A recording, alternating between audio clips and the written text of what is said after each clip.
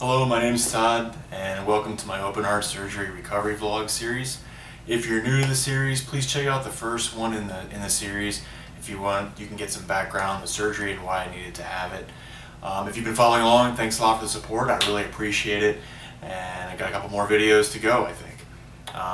So the last few videos I used to document my stay in hospital, and today I'll be talking about being at home. The time of this video, it's been about a little over 3 weeks since I've had the surgery, and almost 3 weeks since I've been home. I left the hospital with a bunch of folders of instructions and information which talked about things like medications, and we talked about that in the last video. Today we'll talk about the restrictions I've had since I was home, what they told me I could and could not do when I was recovering. So the big thing was not being able to carry more than 5 or 10 pounds. Basically like a gallon of milk. That's about as much as I can carry around while everything tries to heal up. I can't raise my elbows above my shoulders, so it makes it difficult when I take a shower. I kind of have to bend over and bend my head down and kind of work like this, so it makes it a little tough, but it's alright. I can't really reach behind my back and scratch it or anything like that, or stretch. Anything that's going to put stress on the sternotomy incision. I can't sprint or get in a foot race with anybody, obviously, while I kind of get back up to speed. But I'm supposed to be walking 4 times a day, and the goal is to walk outside a couple times and then take stairs a couple times, and each walk to be about 8 minutes, with the idea to gently increase it to a point where I'm finally doing one walk, which is about 30 minutes a day. And I've been doing that really well. I've been doing a good job walking around. I really like walking outside. It's been pretty nice around here in the DC area, the DMV. So the stairs are kind of a pain in the butt, but I'm usually averaging about like 18 minutes already on walks. I'm still trying to do like at least 3 a day. So we're getting close to that one walk of 30 minutes, and ideally I'll do beyond that, because I want to, like I said in an earlier video, get to like a healthier lifestyle anyway. I'm supposed to take breaks, like a 20-minute break. I break all day. I mean, if I'm not walking, I mean, I'm usually in front of the videos or in front of the camera making a video, or I'm, on the couch watching a movie or a sports thing. Lots of sports stuff going on this time of year. There's no real diet restrictions for me. I'm pretty much supposed to eat whatever I want, but heavy on protein, heavy on vitamin C, to kind of, keep the healing process as fast as possible.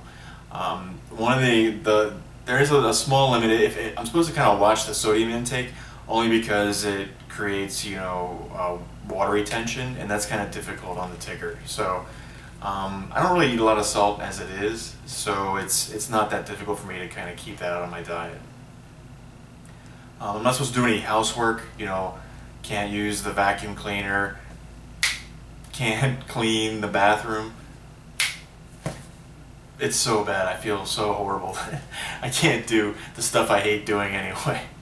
But no, I've done some stuff like dusting the table and when I had visitors coming over, but I'm not supposed to do any hardcore stuff. I'm not supposed to be driving, which is okay. I don't really feel like going out and doing anything crazy anyway.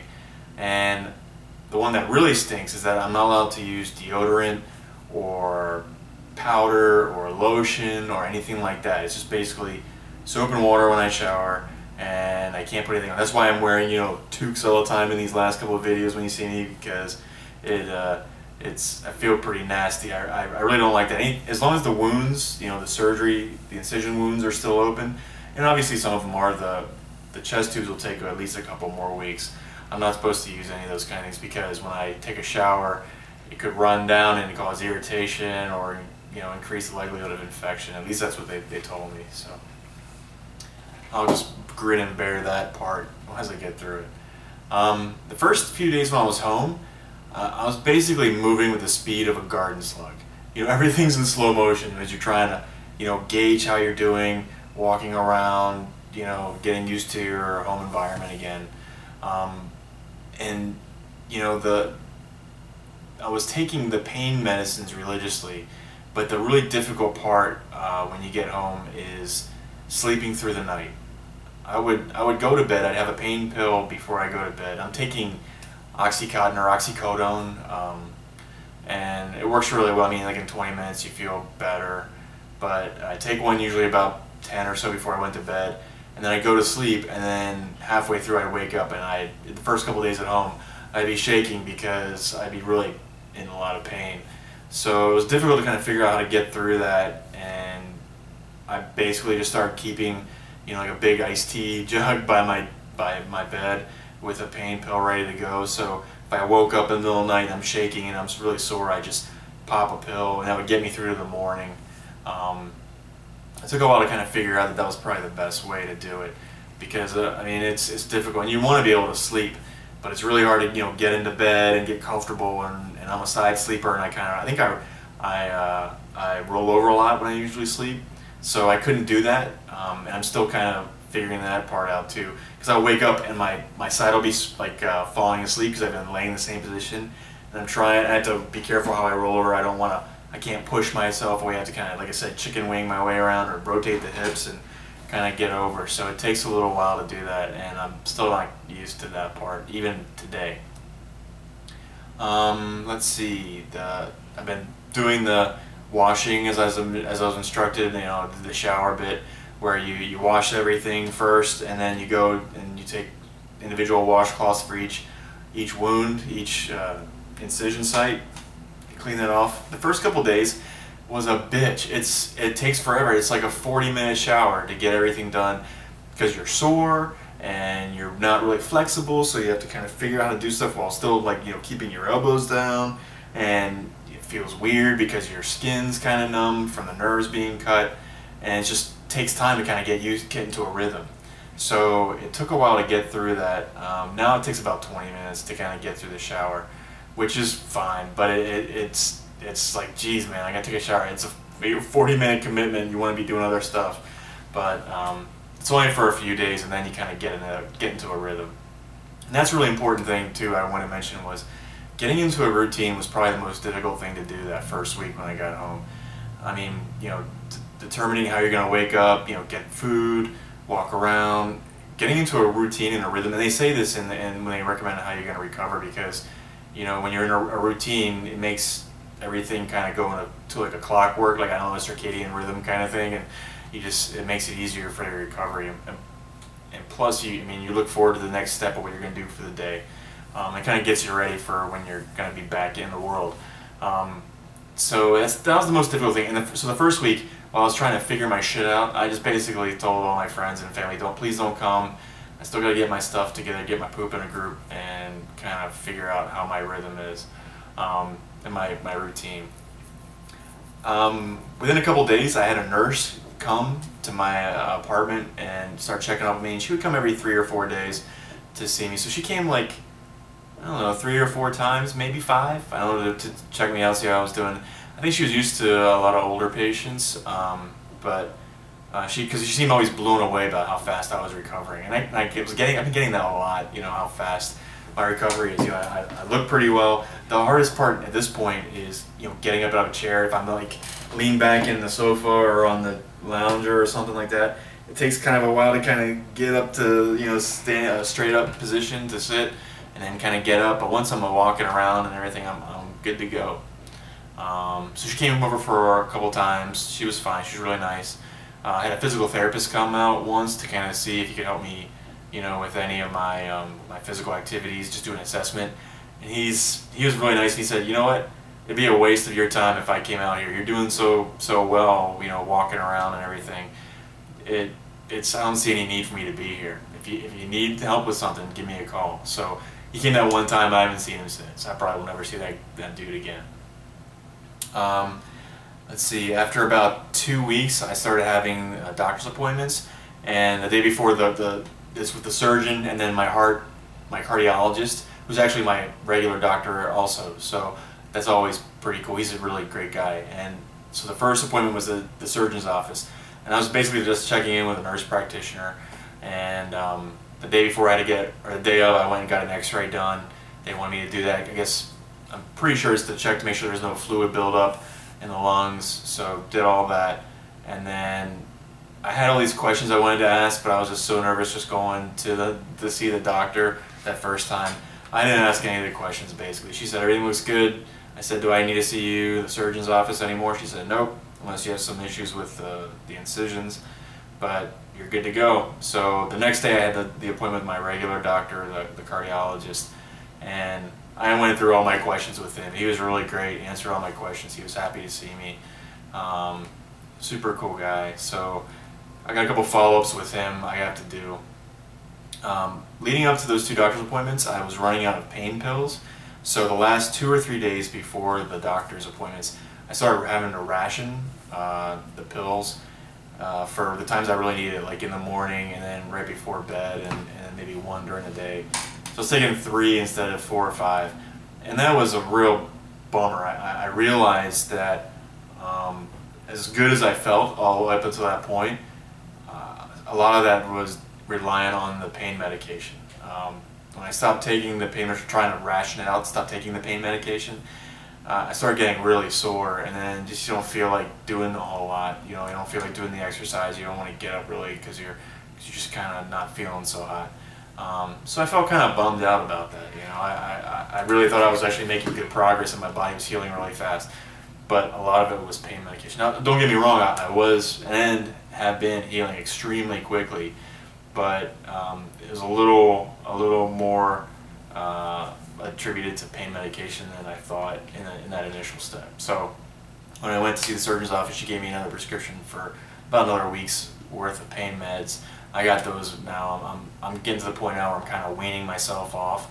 Like I said, I was doing about 4 or 5 pills of this oxycodone stuff a day, and now about 2. You know, 1 a little after I get up, and then 1 before I go to bed, and that's been working out pretty well. I've been sleeping through the night, but in the morning's a bitch, man. I wake up and I'm pretty sore, and I'm really stiff, and I think it's attributed not so much to pain due to the surgery, but it's more of related to a previous injury I had in my shoulder. I hurt it playing softball several years ago, and also that I'm stationary a lot of the time. So I'm sitting around, so my back gets stiff, everything kind of gets sore, I'm not really moving around a whole lot. I mean, I'm doing all the prescribed walking and everything, but it's not the same as, you know, you're going out to work or hang out with your friends, or, you know, you go shopping and stuff.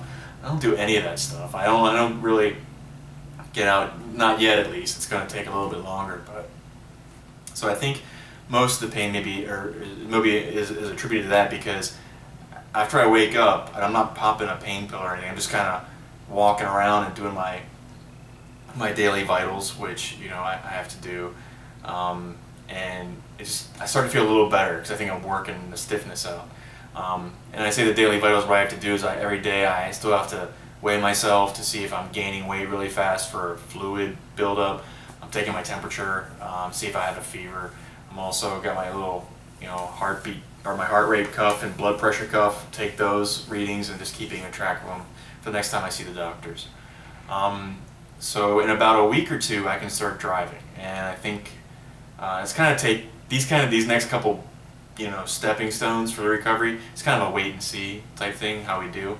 But in about 2 weeks, I'll go and get a flu and pneumonia vaccines in preparation for getting back to work. You know, it's almost flu season, so I got to protect myself because I'll be really susceptible to some of those bugs. So I've had flu shots before. Now, I don't remember the last time I had a pneumonia vaccine, but I've had flu shots before. I had the flu earlier this year because I missed my flu shot, and I just caught it and it kicked my ass. So I'm religious about that kind of thing. So I'm walking really well, but I need to take it easy, and this is another kind of thing they told us in the hospital, that you'll feel really good, but don't overdo it. There was a point about last week where my midday kind of stairs walk, I felt so good, I was like, screw this, man, I'm taking 4 flights of stairs in a row. So I did 4 flights of stairs, and I got kind of woozy. I mean, I wasn't going to black out, but I definitely felt it, and I got back to the apartment, I was sweaty, and it was really tiring to sit down and stuff, and my mom flipped a bitch. She's like, you're not doing that again.